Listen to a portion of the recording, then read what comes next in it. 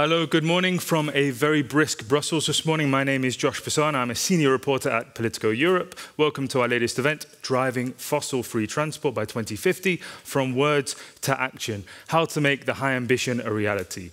This is obviously a perfect time to be discussing this topic, given what happened at COP in the last few days. We'll be discussing that more in just a few minutes. Let's start with the housekeeping news straight away. I'd like to thank our partner, Volvo Trucks, for making this event possible. Thank you to them. Thanks also to those in our audience with us here today and to those watching online. As ever, Politico likes to make its events as interactive as possible. That means you can tweet about it at @LivePolitico for all your tweets. Also on Slido, you can pose a question. The hashtag for that is hashtag, obviously, driving fossil free. Look forward to receiving your questions on that. We've got a few in already. We also have a poll today, as we always do through Slido. The question from Volvo Trucks is, who has the main responsibility for speeding up the electrification of road freight transport? You can vote on Slido. We'll come back at the end. Spoiler, for now, national governments are by far, I think, the person with the responsibility, or the people with the responsibility for making that happen. Before we get into the chat with our special guest, Transport Minister of France, Jean-Baptiste, we'll go to a video from Volvo Trucks' Executive Vice President and the President of Volvo Trucks, Roger Alm. He is taking the distancing rules very seriously. He sat in a truck outside first. We have a video from them, then we have a brief chat from him, and then we'll come back to the stage. Over to you guys.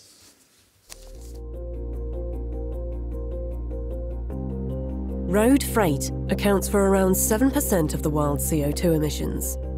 Consequently, the EU has set ambitious climate targets for the transport industry. One alternative for transporters is to invest in electric trucks. The total climate footprint of one electric truck can be nearly 6 times lower during its life cycle compared to a truck that runs on fossil diesel. Volvo Trucks has sold electric trucks since 2019. There are so many benefits, and I like so many things with electrical trucks, but just mention a few of them. The truck is completely silent, and it's also not providing any vibration. But also, the truck is then transporting goods with 0 emissions. In 2021, the total market for heavy-duty trucks in Europe will be around 280,000 trucks. But only a few hundred electric trucks above 16 tons have been registered so far this year. Why don't we see more electric trucks on European roads? One of the biggest concerns from transport operators is the lack of green energy and charging infrastructure. PostNord, one of the largest logistics solutions providers in the Nordic region, has recently started to invest in electric trucks. We can't do it alone. We have to jointly move forward here. Companies, governments, to ensure the transformation as quickly as possible. We'll take our part and do our role in this. But we need more energy, and we need green energy. We need charging infrastructure. We have to act, and we have to act now. DFDS, a leading shipping and logistics operator in Northern Europe, has also started to invest in electric trucks. They express similar concerns. For us to speed up the electrification, we need support. We need support to build more infrastructure. That needs to be support from governments, from customers, from suppliers. We need to help each other. We need to have partnerships. We can help our customers on the way to a greener supply chain, and we can, together with partnerships, make it a greener world. I think the whole transformation is moving too slow. We all need to come together to make this happen a lot faster and a lot quicker than we are doing today. And that is so important that we do that for ourselves, for the climate, for the world, and also then for the future generation.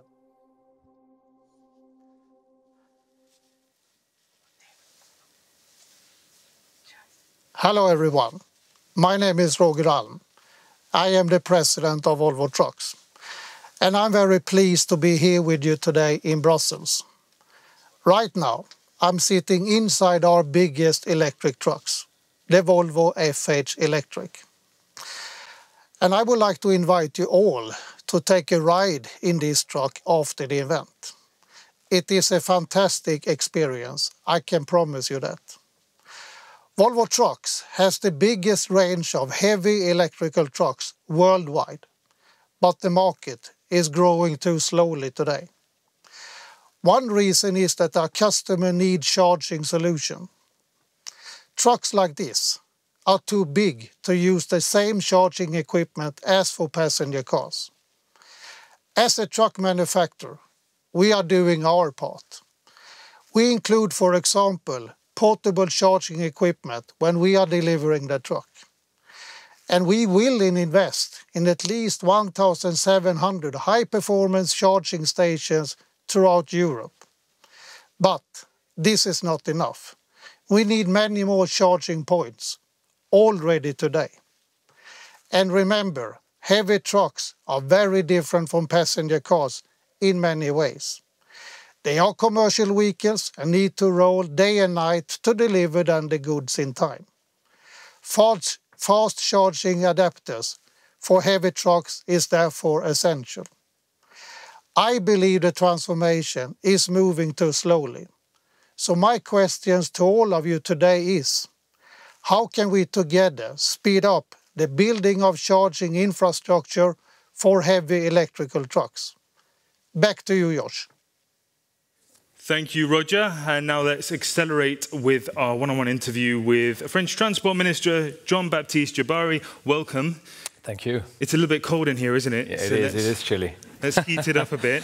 But it's a pleasure to be with you, Josh. Yeah, it's a pleasure to have you here. So you were just meeting Transport Commissioner Valian in the Berlaymont, a few meters away.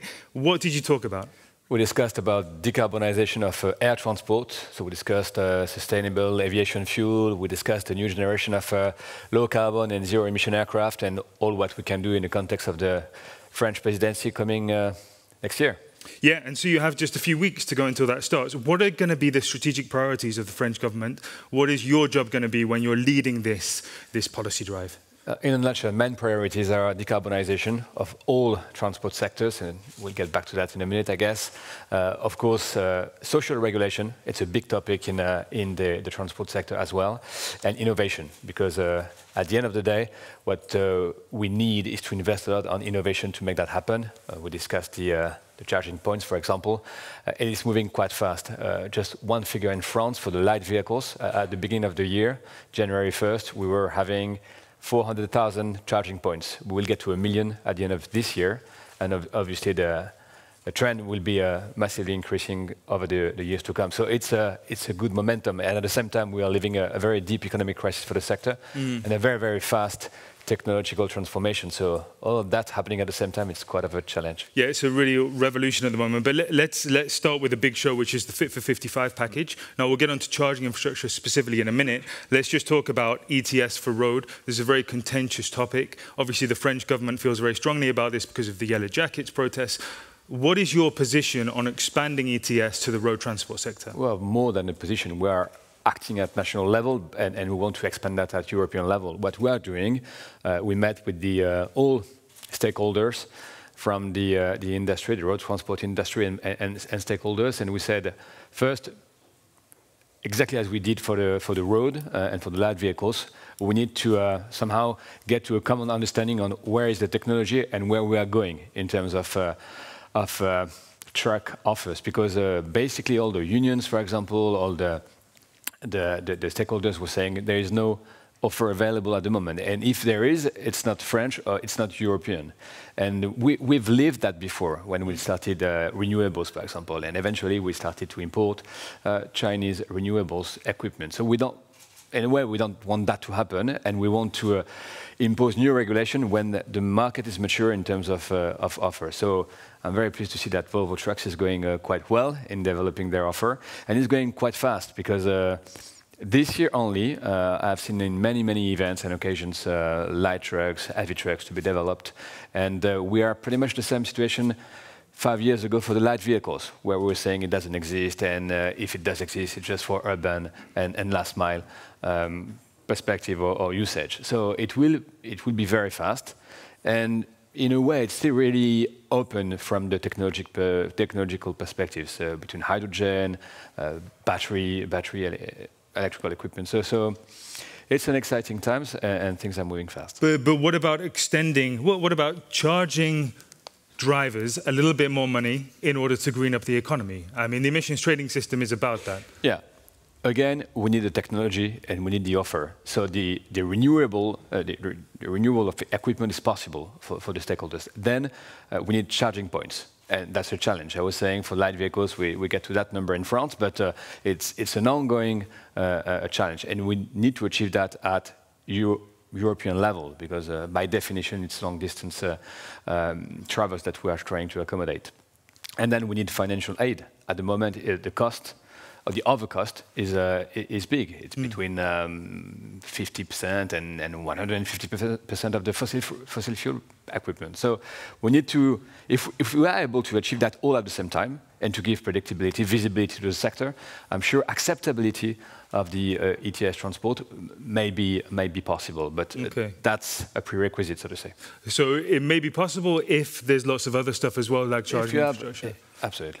Okay, understood. So we're going to get on to the other stuff now, actually. An equally sensitive topic is the phase-out of the internal combustion engine for cars and vans.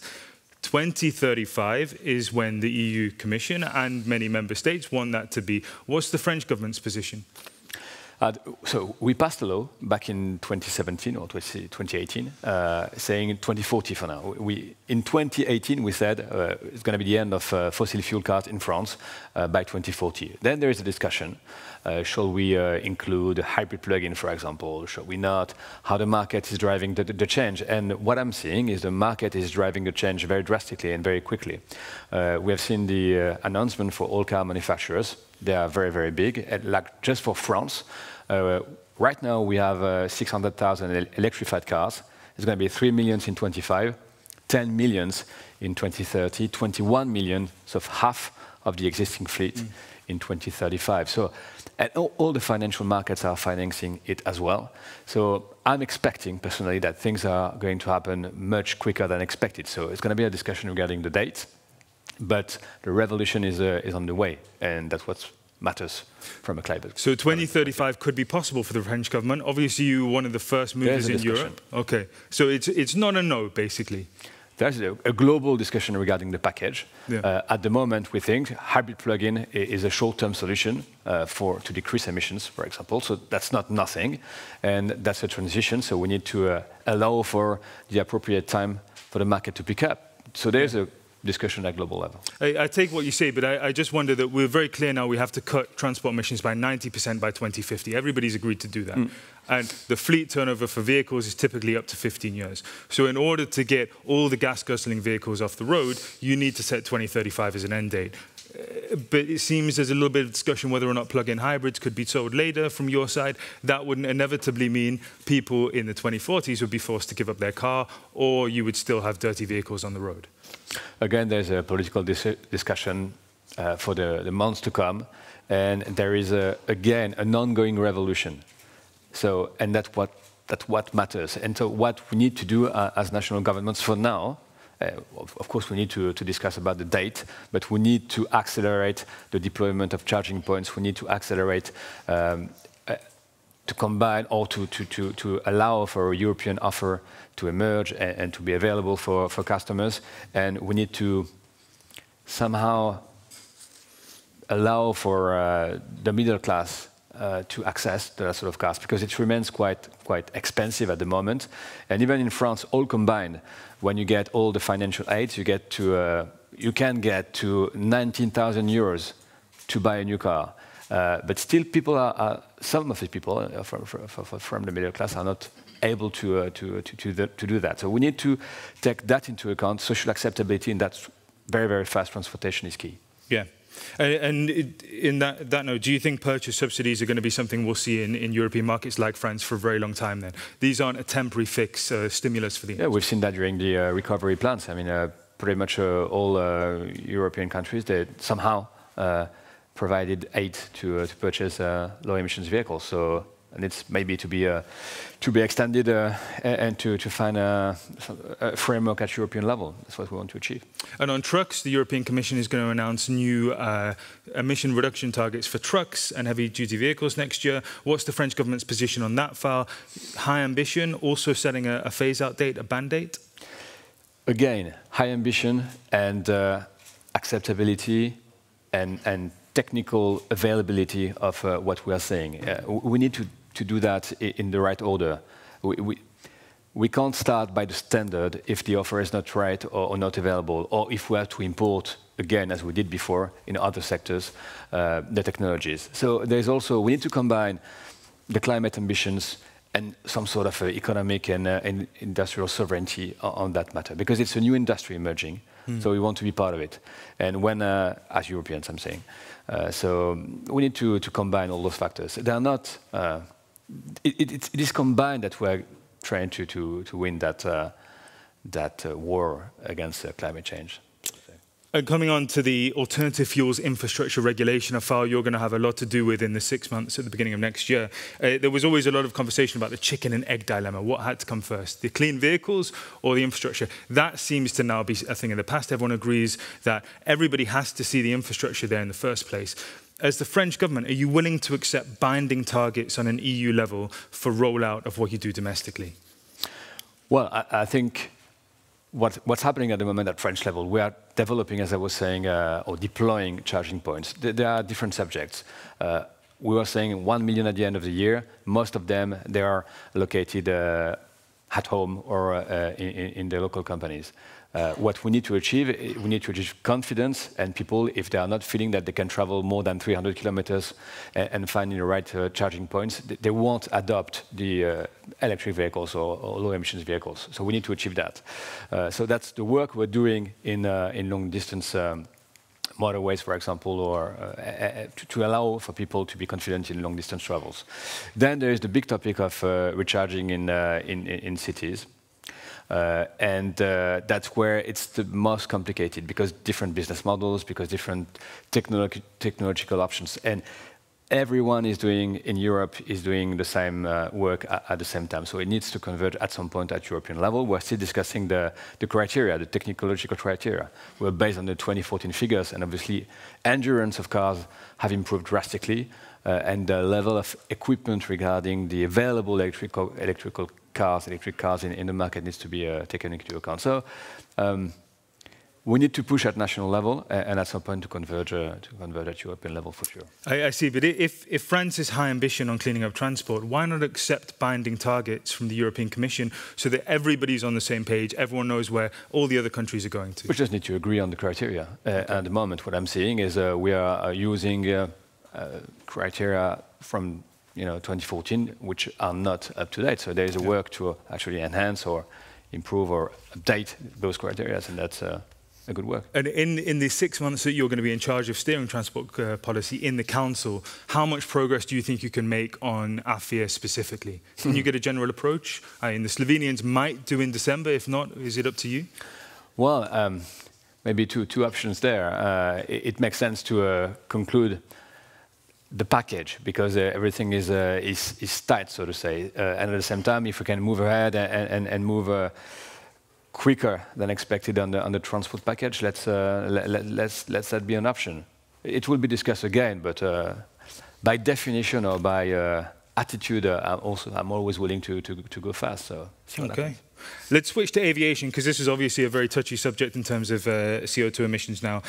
France got a lot of attention for banning short-haul flights in places where you could take the train 2.5 hours. Of course, that is a very flashy policy when you see it on the face of it, but research suggests only 5 of 108 domestic routes will be affected. It only reduce emissions by 6%. And should this be strengthened? For example, when you look at routes even within Europe, I know not to the EU these days, but there are 5 Air France direct flights today from Paris to London. I mean, this isn't really in line with our ambition to reduce flights over relatively short distances easily accessible by train. Well, in France, we've developed quite a big network of high-speed trains, and when you have a competition between the rail, the high-speed rail, and the planes, the rail wins. We opened in 2017 the line between Paris and Bordeaux, 2 hours and 4 minutes, and in 6 months, 60% of the market share of aviation went to the train. So when there is a competition and you have a strong high-speed alternatives, you can see that the market itself is doing it very well and very fast. There is nearly no more flight between Paris and Strasbourg, for example. We all take the trains, and that's good. So competition, most of the time, high-speed train wins. And then it's a question also of allowing innovation to develop. We can see that the greener aircraft, the low carbon, zero emission aircraft, the segment on which they will develop are regional air traffic. So if we want to allow for the new generation of low carbon and zero emission aircraft to actually be a European asset in the context of decarbonization, we also need to have them experimented in regional routes. So again, it's a bit of a combination and a balance to achieve there. Just on rail quickly, do you believe there should be competition against Eurostar on the Channel Tunnel route? In a way that... Because if competition is good, then, then having more trains running through the tunnel, potentially to new destinations would be good. To be honest, liberalization of transport that we have seen for the last 25 years now will get to a point where we can be critical about what is working and what is not working. So Germany, for example, has liberalized the train sector, passenger train sector since 1994, so we can see where we're going now.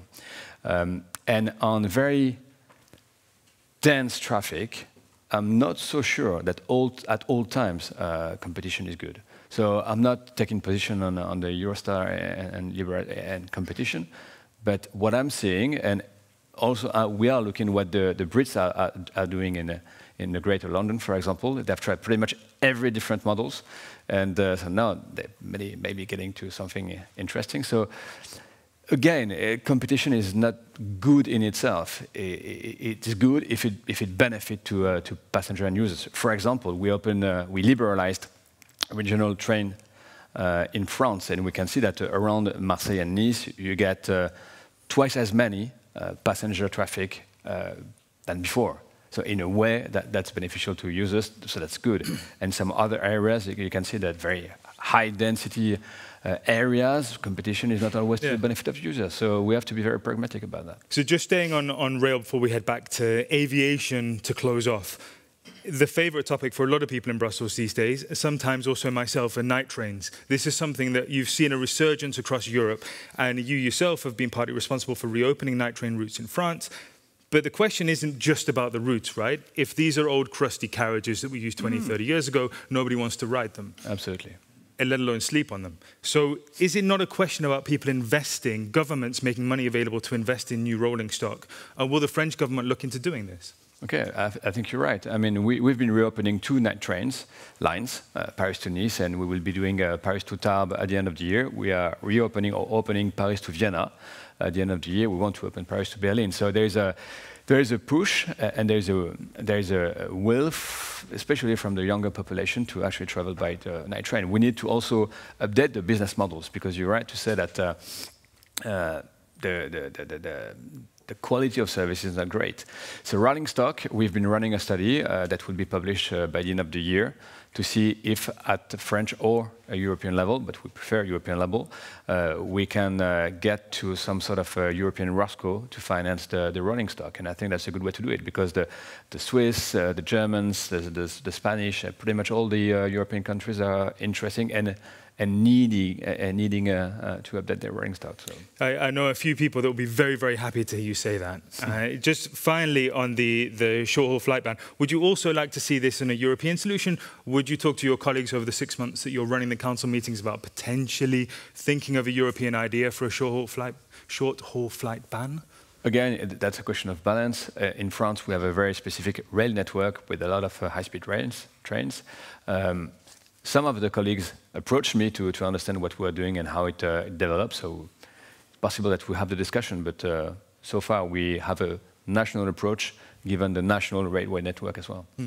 On sustainable aviation fuels, is the level of ambition proposed by the European Commission in terms of 63% of total fuels being sustainable by 2050, is that enough? It's only 2% by 2025, 5% by 2030. Doesn't sound like a lot, does it? Again, it's an emerging market. What we need to understand now, where we can find the feedstock. I mean, when we talk SAF, we talk about waste oil, we talk about biomass-based sustainable aviation fuel, we talk about e-fuels. And at the moment, the main questions are the capability to massify the production and the price. Right now, the price for a waste oil-based SAF is 3 times more expensive than kerosene. If you go for biomass, it's 5 times more expensive. If you go for e-fuels, based out of hydrogen and CO2 recombined, it's 10 times more expensive. So at the end of the day, someone will pay. The passenger will pay. So again, it needs to be acceptable, and at the same time, we need to drive the cost down. So, i.e., all the standards that we can impose, massification of production, public support, etc. So it's a big industry to European industry to create. I think there's a huge potential there, but that needs to be. It's going to be the passenger that pays. It's not going to be something that governments, like the French government, can subsidize in the medium term. At the end of the day, when you have the crisis that we lived, when you have more and more tax or compensation, ETS, some people are talking about taxing the kerosene, the SAF. In itself, they will always cost more than kerosene. So at the end of the day, we can expect that the price of the tickets may increase. And also because we are living a very, very strong time for the aviation sector. We can make the assumption that maybe at some point there will be a consolidation of the market. So it's not impossible that the prices go up. So we need to allow for everything. Again, at the end of the day, it's about social acceptability. If the middle class realize in 5 years that they are not able to travel anymore, we're going to have a European problem, political problem this time. So we need to be careful with what we are doing. In terms of people like their cheap holidays, right? People, they like to travel. They like the freedom of traveling. I'm not sure about cheap holidays. The low-cost carriers have a lot of cash. They will continue to fly. I'm not so much talking about low-cost carriers or legacy carriers. I'm talking about the middle class that want to travel maybe once a year or once every 2 years to visit their family and stuff. And so we need to be consequential in a way that we're doing everything. So some very quick-fire questions for you. How soon until Airbus is able to deploy a zero-emission passenger jet, do you think? So they are saying the new generation of aircraft, it's from 2033 onwards, but they are working on electric and hybrid electric for regional routes a bit earlier than that. So we may have demonstrators around 25, 27, that sort of... Hyperloop, would it ever happen in Europe? I went to visit Hyperloop 2 years ago. The technology is great. Then the operations, and it needs to allow for big volumes. And I did, in a past life, a study on that. And I found out that the only available business case in Europe at the moment was to create a Hyperloop between Paris Airport and Frankfurt Airport to create a big European airport hub. And the volume in terms of passenger traffic at the time was bringing balance in terms of business models. But it's a very interesting technology. How long until you as a minister could sign off on the case for that? For Hyperloop? Yeah. There's a lot of safety concerns potentially. We need to test the technology a bit more. Well, I have no clue about what would be an appropriate timeline, but I guess 5 years is something that is approachable in terms of regulation, security, safety, demonstrations. Bike or e-scooter? Well, I'm doing both. I prefer bike when available. E-scooters, they are getting more and more regulated, especially in Paris for speed, for safety purposes. But I have to say that both are driving very badly in a way. So we need to educate people also, whether they're on bikes or e-scooters. That's true. That's true. And finally, on this topic, air taxis. You yourself, of course, are a pilot. When do you anticipate you'll be able to fly in a zero-emission air taxi over the skies of Paris? Well, we want to inaugurate a vertiport in Pontoise at the end of the year, and we are expecting the Olympics in 2024 in Paris to be an interesting moment to try and develop pre-commercial services, whether they are passenger services or freight services. So we're working on that at the moment. And they are also a good playground to test some emerging technological bricks, so to say. So we are really interested in eVTOLs in France. Okay, thank you. Just a final couple of questions on your broader profile, given that you've turned into something of a TikTok star in France now. And I noticed on Twitter you're not that active, but on TikTok you're posting videos all the time. Where has this come from, and does your boss Emmanuel Macron know about this? I think he knows, but we haven't discussed the matter lately. And it's good fun. The audience is younger than on other networks, and it's I mean, Twitter is all about hating each other and arguing with each other. And TikTok is very interesting because the comments I have, the direct messages I have is, how do I become a transport minister? I never got that question before. And also because the message we are trying to convey regarding what we are doing, and most of the people are saying, oh, if you haven't done that TikTok, I wouldn't know what we are doing. So in a way, it's fun to do, and I think it's somehow useful. So I guess the first step of becoming a transport minister is to win an election first. Speaking of your boss, Emmanuel Macron, is he going to run in the French presidential election next year? We assume he is, but he hasn't actually said it yet. So obviously I'm here to discuss that matter. I can say that I wish to, but he will say what he has to say in the appropriate timing. And a potential tilt for you in the future, you're appealing to the young generation now, maybe when they're voters and they're more enthused about politics in the years to come. Could you potentially run one day? That's the secret plan, maybe. All right. I'm kidding. Scoop here. Thank you very, very much for taking more of your time than we expected today, but thank you for being a good sport. Okay, thanks. Transport Minister Djibari, thanks. Thank you. Have a good day. Okay, guys, now we dive into our panel discussion a little bit later than anticipated. If I could ask our panel to come to the stage. We have 3 people with us here today. I'm not sure where they are. Have Marco, you there? Do you want to come on to the stage? Marco Gioia, he's the Secretary General of the European Road Haulers Association. He's going to join us today on stage. Antonio Lopez-Nicolas Baze, he's Deputy Head of Unit on Renewables and Energy System Integration Policy at DG ENA. That's a bit of a mouthful. Thank you for joining, Antonio. Over at Troyong, he's the Director of Green Mobility at French energy company ENGIE. And then joining us online, she's not quite on the screen yet, but I think she is there, Maya Bakran. She is, of course, a Deputy Director General at DG Move from the European Commission. Hello, Maya. Can you hear me? Hi there. Loud and clear. Super. So the Minister just came from a meeting with Valiant. You have to run for a meeting with the Commissioner at 12. So we're going to take as much of your time as possible before you have to run to that meeting. Given what the Minister has said about his level of ambition on the Fit for 55 package, perhaps you can give us an update, Maya, on DG Move's take, specifically the pace of work on the files that you're monitoring most closely, which is sustainable aviation fuel regulation, and then also the rules on the alternative fuels infrastructure regulation as well. Thank you very much, Joshua, and good morning to everybody. Indeed, very encouraged by a very energetic interview you had with the Minister. And as he said, decarbonization, social dimension, innovation, priorities for the incoming French presidency, fully in line with our priorities. So as title of today's discussion is From Words to Action, it is crucial really to get from words to action, especially now after all that happened, all that transpired at COP26. So indeed, as everybody is fully aware, what we in the Commission and DG Move are trying to do is to translate it into action, all these words, and also quite a few things that have been done and that we have achieved so far. And therefore the Fit for 55 package. I mean, how else are we going to reach this 90% reductions in transport? So here, really, it is a complex package prepared by various services on the Commission. Of course, we as DG Move have the 3 transport proposals that you mentioned, but all are interlinked. I would really like to highlight, perhaps, you already spoke about the ETS in transport, the major development.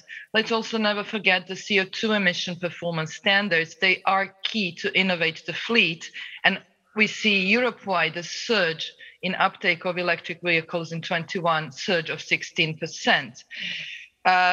Chicken and egg, you mentioned it, infrastructure versus new vehicles. We really are convinced here in the Commission, and we are trying to really work with the Member States, with the Parliament, that finally we can get rid of this dilemma by investing in infrastructure. Necessary infrastructure must be provided. Another fact, the number of registered vehicles in 2020 has doubled, yet at the same time, the number of new recharging points has only increased by 20%. But the time is now, and it is possible to really make this change. We've just heard Minister Djibari in France from 400,000 charging points to 1 million at the end of the year, and this is doable and realistic at European level. Of course, we have a number of member states, we already feel it in discussions on AFIR in the Council, who are hesitant, perhaps also looking into the cost. But let me also clearly state that a number of big parts of this investment will come from European budget. We are very much encouraged by national recovery and resilience plans. A lot of them envisage quite some tens of thousands of charging points. And we, of course, will also, in addition, finance from Connecting Europe facility, also cohesion structural funding. So this is exciting times, things are changing, and really, all of us here are quite convinced that we can achieve a lot in a relatively short time. We'll see big changes over the next years. Having said that, let's also never forget, nothing will happen overnight. Minister Jabari was also talking about it. We do have a period ahead of us until 35, until 50. So we are talking about 30 years of transition. So let's also be aware, when we talk about all the social issues, we do have sufficient time to sort it out. Okay, thank you, Maya. And of course, we have 30 years, but we need to get cracking now, as everybody constantly says. In terms of the work on the Fit for 55 package, are you happy with the European Parliament's progress so far? You mentioned the Council. I wonder if MEPs, they've just finished squabbling about who gets control of which file. Are they moving quickly enough now? Well, I'll be very frank. Personally, I'm a little bit disappointed with the current dynamic in the Parliament. We were hoping to progress faster. At this stage, I have to say, Council has progressed much faster than the Parliament. Having said that, I'm equally, I really believe that this initial slow dynamic in the Parliament will speed up, and we are also inviting the colleagues, all the members of European Parliament, to speed it up. So I can only say that I hope we'll see changes in the dynamic, and the Parliament will catch up, and then, as Parliament often does, will actually in the end be pushing the Council to reach an agreement. It was already mentioned by the Minister, it is a complex package, but we need to really once we establish full understanding, once each and every member state, Parliament understand all the intricacies, all the interlinkages, then we will simply have to move ahead, and we'll have what I see a sort of a regatta process where some of the front runners, and certainly we see transport files here, would be able to advance faster than the entire package, because of course we have some very crucial elements in it: renewable energy directive, very sensitive energy taxation directive, which will also require unanimity, ETS extension, some major elements of the whole package. And I really believe that at some point there will be parts of it, sub-packages moving ahead. And then hopefully in not so distant future, we will see the whole package reaching completion. Okay, and it is really a breakfast buffet of legislative proposals covering everything. I just wonder, from your perspective, Marco... More of a gala dinner. I wonder, Marco, from your perspective, when you look at the road haulage market, is it it's a complex package? Is it a good package? And do you think the alternative fuels infrastructure regulation, let's call it AFIR from now on, is that appropriate for the needs of the industry to green up quickly by setting out the necessary charge points and hydrogen refueling stations as well? Yeah. Well, thank you, Josh, for the invitation, and thank you to Politico for the invitation to you to join this panel discussion on such an important topic for all of us, for society, for the economy. Well, we believe that creating a real and effective ecosystem is essential to success here. And in an ecosystem, all parts, they work together in a synchronized and coherent manner to the success of the whole system. So it is not just the truck, it is not just the vehicle, it is not just the transport company. All parts, private stakeholders from the value chain, the supply chain must work together, the public stakeholders as well, to deliver an enabling environment. What does enabling environment mean? Well, first of all, of course, available and adequate alternative fuel infrastructure. What does adequate mean? First of all, the infrastructure must meet the needs in terms of energy of operators in order to keep delivering and keep carrying on their economic activity. First of all, fast charging infrastructure. Of course, we cannot wait too long time in order to recharge. Third point, the system must be affordable, of course. Let me bring up to the table a historical example. The caravanserai, they were key to the success of the trade route in the past. So I do see the alternative fuels infrastructure together with the safe and secure parking areas essential for sustainability, both in environmental but also social terms in Europe.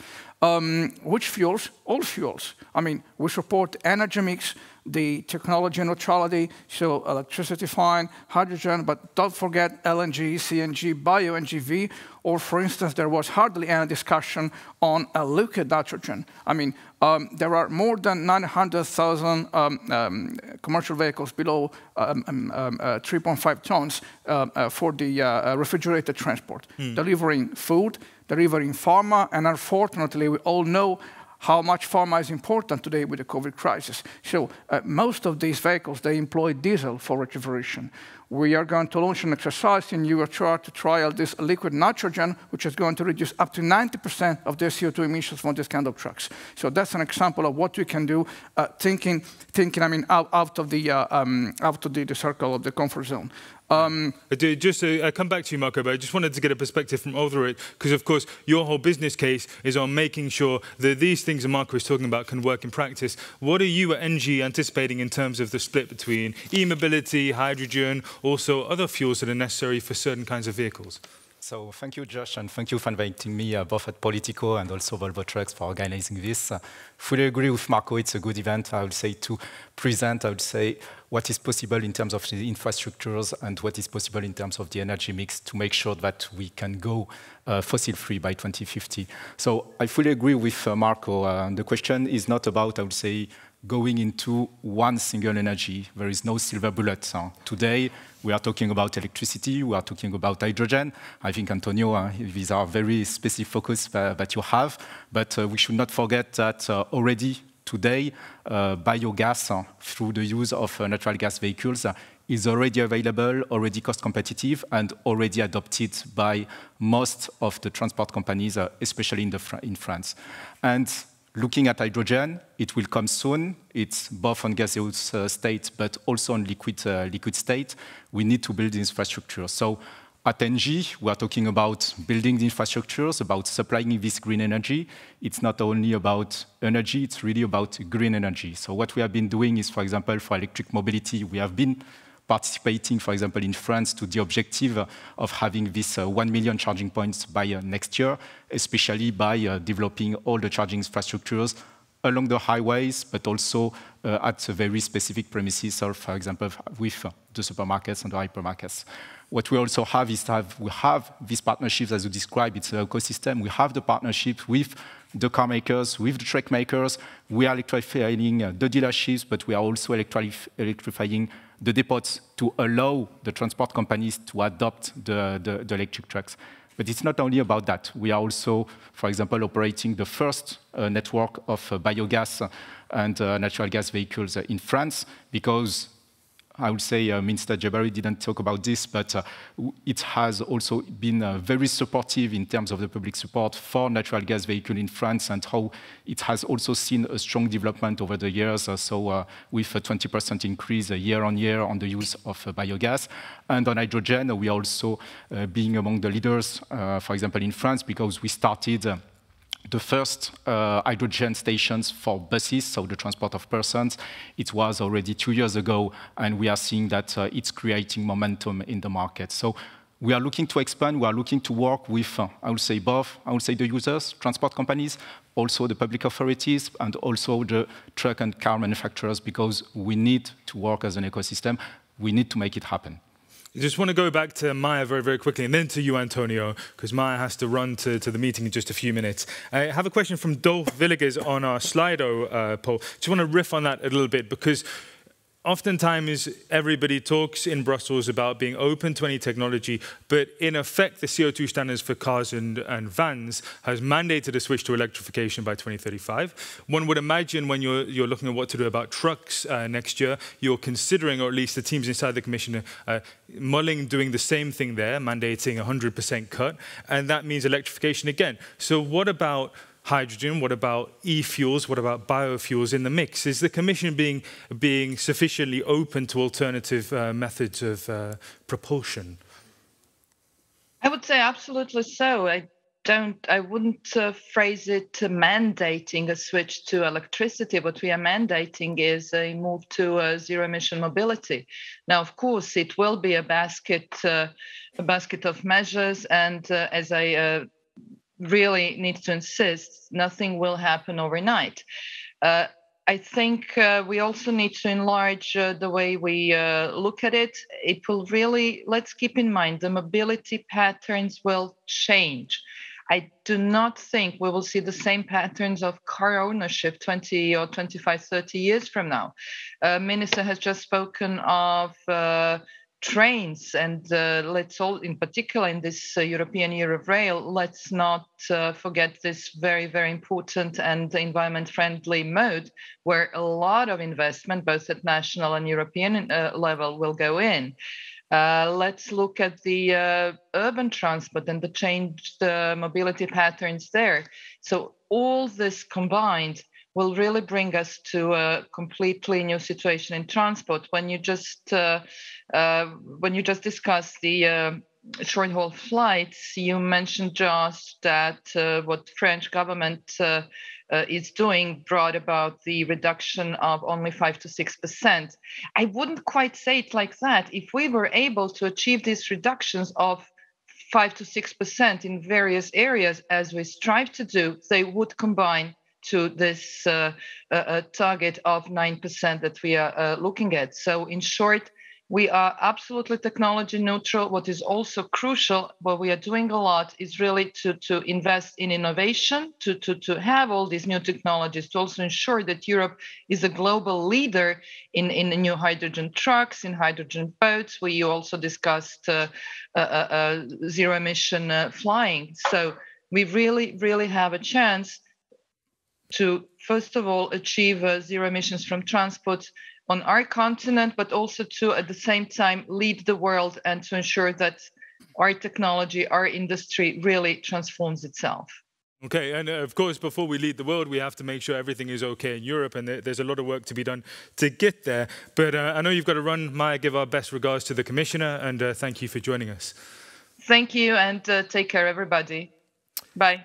Antonio, it's your job to make sure we have the right composite of energies to fuel the vehicles moving forward. What kind of split do you anticipate? I mean, you work for the energy department, so is there going to be enough electricity, for example, to fuel the millions of new electric vehicles on the road? Do we have biofuels in sufficiently clean quantities to fuel the planes, etc.? What's the take from DG ENER? Yeah, thanks, Josh. I mean, first of all, we see transport as a part of the bigger energy system. Is 25% of the final energy consumption. The bigger energy system is 75% of the emissions.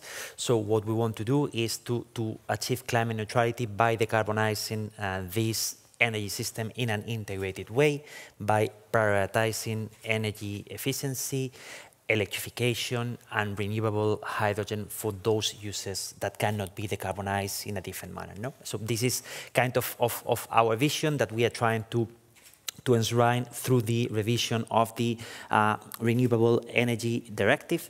Of course, I mean, this integrated energy system will lead us to a situation where we decarbonize more cost effectively, where we allow the transport system also to give and play a flexibility role for the energy system through the integration of electric vehicles, through the provision of flexibility, through the long-term long-term storage, for example, that hydrogen can deliver. So all this is going to lead to a situation where we are going to decarbonize in a more cost-effective way for the benefit of the final user.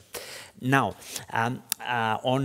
specifically on your question, I mean, how we are going to power all this amount of energy we are going to need? So this is going to be a challenge. I mean, for example, I mean, our forecast for solar energy is to triple the installation of solar energy in the EU from the current 140 gigawatts of installed solar to around 450 gigawatts in 2030. So this is huge. This needs to power both the electrification of end users, but also the build-up of renewable hydrogen. So we need to be very careful about the way we do it. We need to prioritize efficient solutions, which sometimes means electrification for some users, for some transport users, or for some industry users. In other cases, it means hydrogen. What's the main barrier from the energy side to deliver on this amount of new renewable power which is needed to power the energy transition? Well, permitting, for example. Permitting is one of the bigger barriers we are facing. I mean, some projects take between 4 and 7 years to get built and to be delivered. So we are trying to accelerate that through implementation of the current renewables directive. We are going to issue guidance to member states in the course of 2022 to try to speed up this permitting and this implementation that will help to deliver the green energy we need to power the energy system. Over it, I hear the complaints constantly from car makers and producers of charge points that it can take 12 to 24 months sometimes to get distribution service operators to hook up a new street charge point. This must be a huge frustration for you. Is that an experience that you have, or is there anything faster you can do to make these things happen? Well, unfortunately, I would say we are dependent on the fact that each distribution company is making, I would say, the connection, making sure that you can activate it safely. What we do is that, for sure, we experience it, but we usually, I would say, plan this to make sure that we can deliver as fast as possible the charging installation, especially at the bus depot, at the bus or truck depot. When you look at heavy-duty vehicles, it needs much more energy. So we will talk maybe about a megawatt charging. So it's beyond what we can provide today in terms of high-power charging. So we need, I would say, to reinforce the grid to be able to bring all this power to make it available to the depot and to make sure that the truck or the bus can recharge in a very short time frame. On this, I think that you will have, I guess, also, Antonio, some actions, I would say, to pass the message, to make sure that the distribution companies make sure that they act as reasonable prudent operators, but then make sure that they can deliver as fast as possible all the reinforcements that are necessary onto the grids. One more thing is that I would say we think that we need a lot of energy to bring at one point. The thing is what we have been looking at, and especially through some studies from the local distribution operators, we are not obliged, I would say, to size the infrastructures or to upgrade it to make sure that we can answer to the peak demand. Because today we have smart intelligent systems that allow us to schedule and plan, I would say, the charging and the loading of the different vehicles, especially when you have many different fleet of vehicles that are connected at the same location into the grid. And by having all the digital technologies that we can provide, and it's also about innovation, we can make sure that we size correctly, I would say, the grid to accept these new fleets of vehicles, but also to provide the energy safely. And last but not least, I think that next step will be, as you mentioned, Antonio, to be able to use the battery of the vehicle to support the grid, because it's not only about storing the energy to use it for mobility, but it's also, when it's not used in terms of the battery, using it, I would say, to make sure that the grid is stable and that you can provide ancillary services to the grid. Understood. That's a really interesting kind of breakthrough point that you talk about in terms of vehicles also being able to plug in and provide energy back. But Marco, very sorry to interrupt you earlier, and that was a very evocative comparison to the old trade routes and the level of revolution we're seeing in the industry now when you talk about the infrastructure that's needed to make sure trucks and heavy-duty vehicles can still crisscross Europe and deliver the goods. The socio-economic factors are obviously big in play here as well. You have a lot of truckers that live in Central and Eastern Europe. There is less public support there for rolling out the charging infrastructure. To what extent does this dynamic need to be evened out? Can the EU play a role here in funding a lot more infrastructure in Central Europe than it does in the West, for example? Well, the economic aspect is key, of course. We need to bear in mind that the 80% of the road haulage internal market is composed by micro, small and medium companies, and they have a high degree of specificity. They have limited financial resources, limited human resources. So it is no secret that they will have to get financial support from the public institutions, financial institutions. Green finance will be key. Advisory services from public institutions and also from umbrella organizations. It will be also our role, the role of associations like UETR, to raise awareness of the importance of the transition towards Green Deal objectives and, of course, to provide advisory services. Unfortunately, due to what we are experiencing today, we all know how unpredictable the world is. We had the COVID crisis, we have the COVID crisis, we will have very likely the COVID crisis. There is an increase of energy prices, and in some countries the sector is really asking for urgent measures from the governments. We have, unfortunately, extremely serious structural challenges like the shortage of drivers in the EU. There are roughly 500,000 drivers missing in the EU. So, I mean, we need to find people delivering goods until in, we don't know when, 2030, 2040, 2045, 100% automated trucks will deliver goods all over the EU. So we need to bear in mind the specificity of SMEs.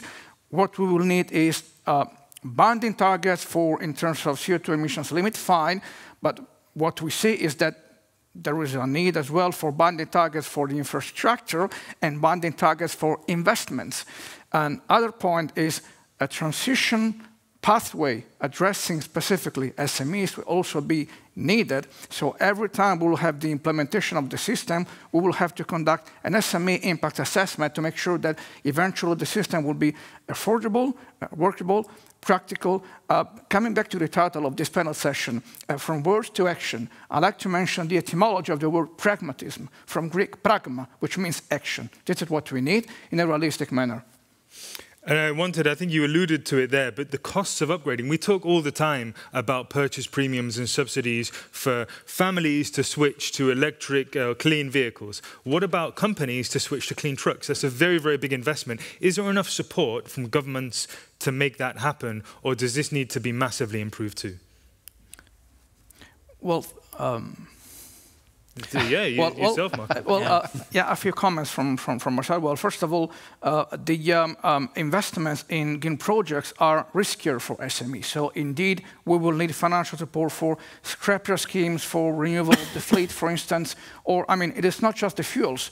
There are many practices put in place by smaller companies, like eco driving, like the employment of aerodynamic trucks, or for instance, relying upon co-modality. I mean, let's not forget the co-modality. We support modal shift, provided that modal shift and the use of other modes of transport will be effective and will be able to meet the real needs of the real economy, just in time principle. Understood. Fair point. Antonio, there's a lot of fears in the transport industry at large that this is very much a zero-sum game, that the more biofuels you make available for aviation, for example, you take away from decarbonizing other sectors such as shipping, road transport. Is this the real struggle when you are getting down to A, writing the legislation, and then B, trying to force member countries to go in a certain way, that you're having to apportion out resources in an efficient manner? So you can't set higher sustainable aviation fuel blending targets because there's not enough clean biofuels available for the industry to be used in shipping and road transport too. Yeah. I mean, there is, should I? Oh. Yeah, please go ahead. For you, go ahead, Antonio. Yeah. So I think as someone said earlier, I mean, there is no silver bullet. I think we have a range of solutions that we need to use to decarbonize the different transport modes. And this is not about, I mean, the EU mandating exactly which type of fuel should be used in which transport mode, but creating the conditions and the criteria for this to happen and for the market to deliver on that. As said earlier, at the end of the day, I think every fuel has, I think, its transport mode or its range of transport modes where it can play a role. I mean, we see electrification as a very important solution for passenger vehicles, for road transport. We see electrofuels, e-fuels, and advanced biofuels as a very key solution for those modes that are more difficult to electrify. And here I'm speaking about aviation, I'm speaking about maritime, I'm speaking to a certain extent about heavy duty. And of course, there is a range of gray areas in between where, I mean, the different fuels will compete to deliver the best solution. Here, I think affordability is absolutely key. I mean, we cannot get it wrong. We cannot use something which is extremely expensive for something for which we have a cheaper solution, because at the end of the day, we will pay it. I think the focus and the policy focus now, and I'll take the example of hydrogen, is to make the technology available at the costs and at the volumes that we need to play an active role in climate neutrality. And if we do things in the right way, for example, renewable hydrogen now is way more expensive than fossil hydrogen. If we do things in the right way, both in the way we supply that renewable electricity to the electrolyzers, in the way we produce this renewable hydrogen, then we might be in a situation around 2030 where this hydrogen is already cost competitive with fossil hydrogen. And I think that's the real ambition. And that's why we need to think in a holistic way, look at the whole value chain and try to have solutions that work, starting by the short term, but also in the long term. So we have a question on Slido. It's from an anonymous person, perhaps in our audience here or watching online on the stream. It's very direct, so I'm going to put it straight to you, Antonio. Any views from the panelists, you basically, on the low ambition for transport fuels towards 2030? Only 13% greenhouse gas cut cast in the red proposal. That doesn't sound like a lot, does it? I have to disagree with that. I think if you look at the ambition of the current proposal, this 13% in emission reduction by 2030, which is on table now, is doubling the ambition of the current RED II, the 2018 RED II, agreed by co-legislators 3 years ago, and which is being transposed by member states. I mean, if we use the same accounting method of the current RED II to translate this minus 13% target, we end up in around 28% renewables in the transport sector, which is double of the current target of 14 renewables in the transport sector we have in the current renewables directive. Okay, so over it, we've heard a lot about the malevolent force of the European Commission, always working for the best of the industry at large. But let me try to start a fight between you two now. Are they doing enough? And what should they have done differently in the Fit for 55 package to make your life easier? Well, I won't be able to fight with Antonio because we have been working together, and as we said, it's a matter of an ecosystem. So it's not about starting a fight. It's a matter of getting aligned on both the targets and how to achieve them. So Marco is part, I would say, also the conversation, and also we discussed about the trucks and the car manufacturers, and also part of the conversation. So to say that it all can always be different, because I would say, like many things, we have to make a proposal. We have, I would say, to have this conversation also at the national level, making sure that each of, I would say, the country can make it in terms of the development, but also can make it acceptable. I think that acceptability and, in my meaning, affordability for, I would say, our customers, it will be your users, and it will be also the customers of the truck and vehicle manufacturers, is essential. We have to define the destination. Now, we need, I would say, to walk down this path.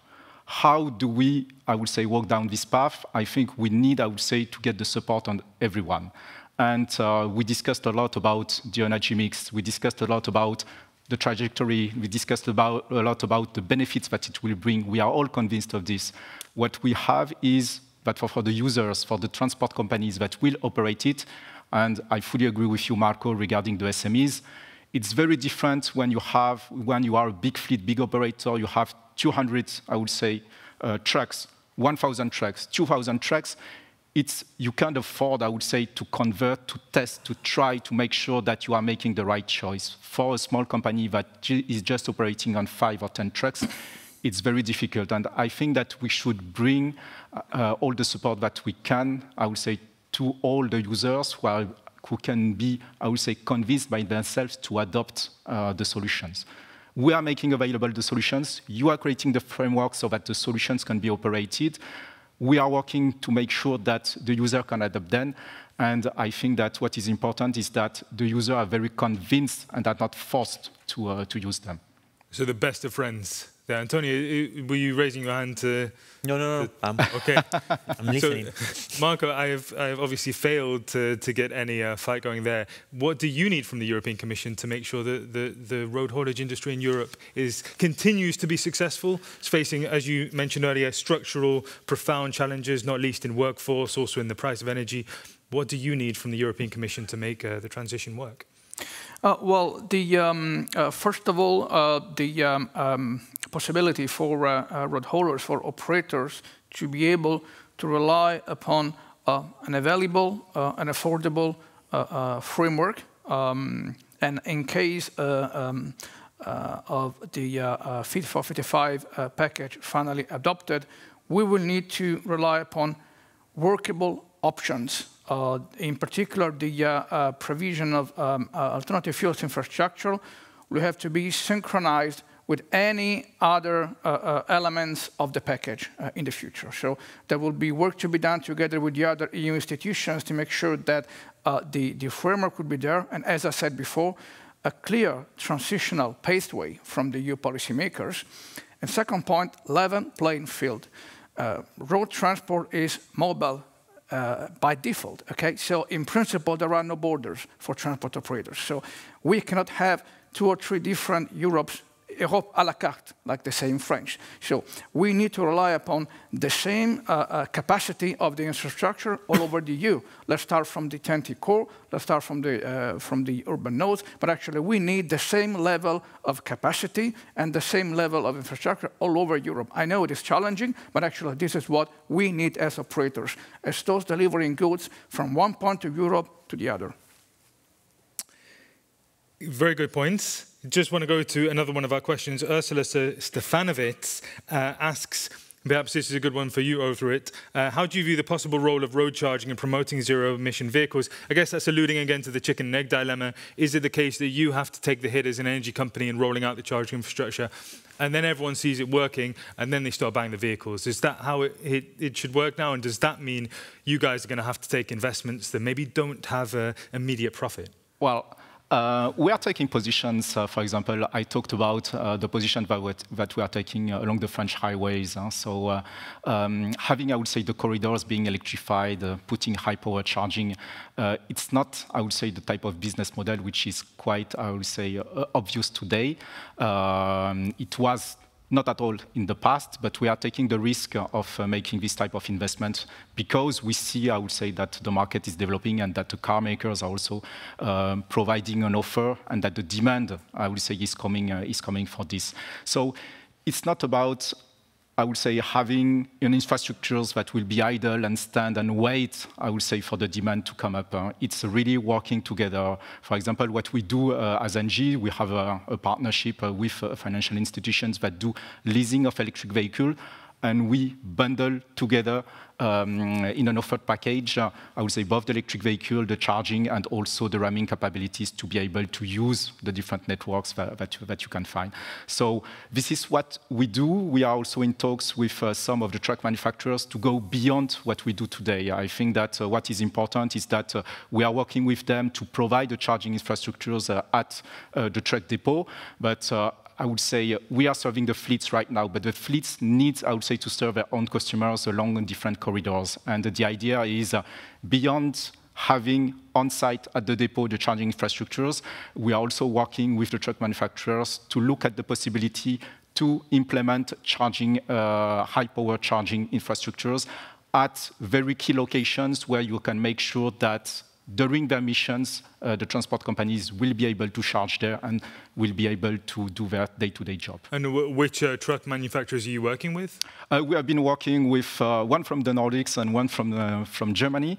And we are also looking, I would say, forward to work with some other who are the main players. I cannot talk about it now, but we are having a serious conversation. Feel entirely comfortable. Yeah, we are just between us, so nobody's listening to us. So let's spend a few minutes talking specifically about the timeline here and what we need to do now, what the co-legislators need to do now to get these things into law.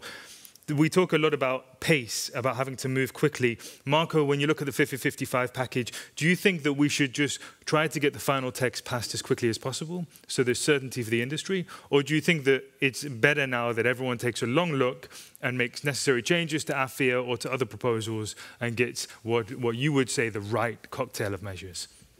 Well, that's a very good question. We need to be ambitious, but pragmatic at the same time. So the priority here is to get certainties. And the only way to get certainties is to know that the infrastructure is there. Once we have the infrastructure, you referred before to the chicken and egg situation, fine. But we need to start from somewhere. So the infrastructure must be prioritized. And then the rest may follow. So the working together with the other institutions to make sure that all the pieces of this puzzle will fit together, again, in a pragmatic and realistic manner, because actually it is a transition here.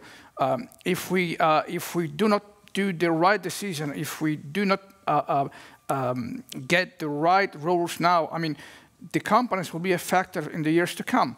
And transport companies that have an impact on the supply chain, on the real economy, and on society as a whole. So we are going towards a new transport, we are going towards a new world, but we need to make sure that we're going to take the right decision for the years to come.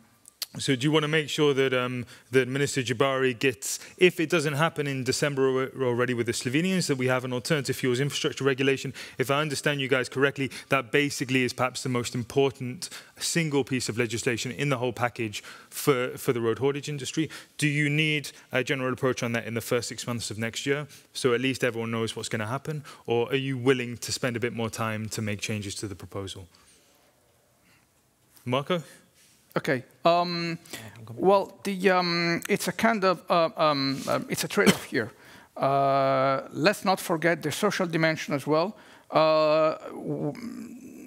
If we work in silos, it's not good. So the road transport sector is, I mean, there is an environmental side, the social side. We need to make sure that the companies will be able to operate in a sustainable and profitable environment as well. Because actually there are many issues in terms of social conditions, fair competition all over the EU. So let's address all these things together.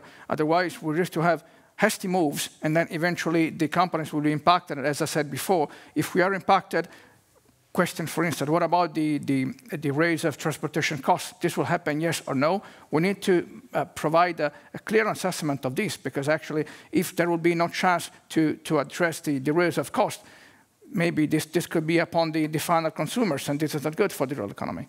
Antonio.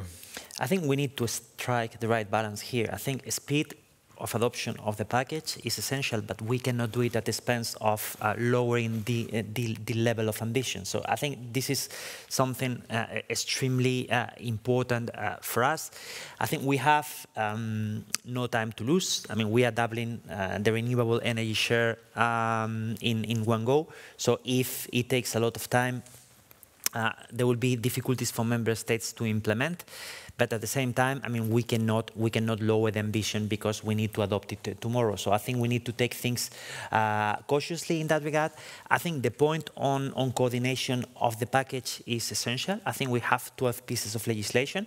So we need to make sure that we ensure that the interlinkages are kept and the level of ambition is kept across the package. For example, in terms of charging infrastructure, I mean, AFIR is very relevant, but there are provisions on charging infrastructure as well in the Renewable Energy Directive, on the role that e-mobility can play into the overall energy system. So the whole thing needs to lead to a consistent solution after co-decision as quickly as possible. And just before we go to Otherid, to close out our panel discussion today, we have another very direct question for you, Antonio, on Slido. Why does RED not set long-term targets for transport fuels? There's nothing beyond 2030, for example. You know, now would be the time to set a pathway to carbon neutrality. Would you not agree? That's for me. Yeah, that's for you. Yeah. So I think the fifth of 55 package and RED 2 defines targets for 2030. So that's the focus of the package, and that's why we are targeting 2030 to achieve the 55% emission reduction in 2030. But it doesn't mean that this is not related to 2050. I mean, all this is based on the climate target plan, all the modeling that the Commission have done on what's the best pathway to achieve climate neutrality by 2050. And the numbers we are proposing for 2030 are the points we need to achieve in 2030 to be consistent with the long-term ambition. So I think everything is coordinated and everything is pointing in that direction.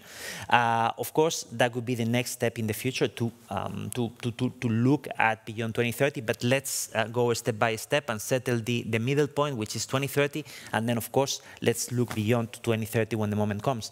When is the moment to start looking beyond 2030? I think the moment we are looking beyond 2030. I mean, as I said, I mean we have the modeling, we have the ambition, and we know where we want to get in 2050. We are defining now the middle point in 2030. Once this is settled, that will be the time to look beyond, obviously. But okay. Otherid, the final word to you. I'd really like to get your perspective on sequencing. When would you and NG and all your colleagues in Paris really like to see this package, this gala dinner, as Maya put it, of legislation all passed? Is it better to get it done as quickly as possible? I think we are all willing, I would say, to have definite targets that are accepted by everyone. And I think that the interlinkage that you described is very key. So, do we share, I would say, the same ambition? Do we share the same target? Because if we share them, then we can act as an ecosystem. So I would say the sooner will be the better. The ambition must be strong, but also all the means and resources that we can give to the different stakeholders to make it happen. I would say, coming back, I would say to your point, I would say the topic of the day is, I would say, from words to actions. We have seen that we have been already acting. Your user, Marco, are already acting. You are, Antonio, already acting. The truck manufacturers are already delivering the solutions. With the targets that we will receive, I would say we have all the pieces of the puzzle, and we need, I would say, to make sure that we can bring everything together to make it happen, and most importantly, to reach, I would say, the climate goals that we have. Thank you, Otherid, and also thank you for not being distracted in what was a very appropriate closing statement by the big red numbers that are counting down in front of us. We've reached the end of today's event. Thank you, guys. The panel turned into a manel in the end, which isn't ideal, but I think we still had a very enthusiastic conversation nevertheless. Yeah, if you could all thank the guys for joining us today on the panel.